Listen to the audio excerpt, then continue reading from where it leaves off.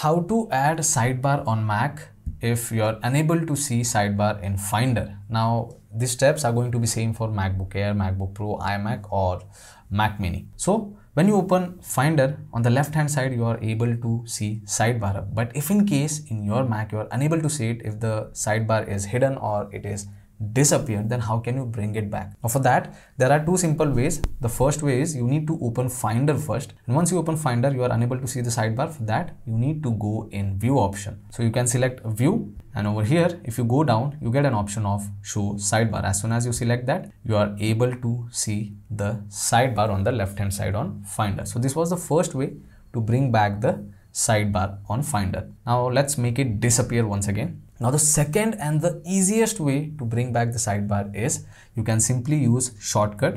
For that you can press Ctrl plus Command plus S on your keyboard to bring back the sidebar. And even if you want to hide it once again, you can press the same shortcut, Ctrl plus Command plus S, and sidebar is gone. So this is how you can unhide or hide the sidebar, or this is how you can add a sidebar on Finder if it is disappeared. Ctrl, Command and S.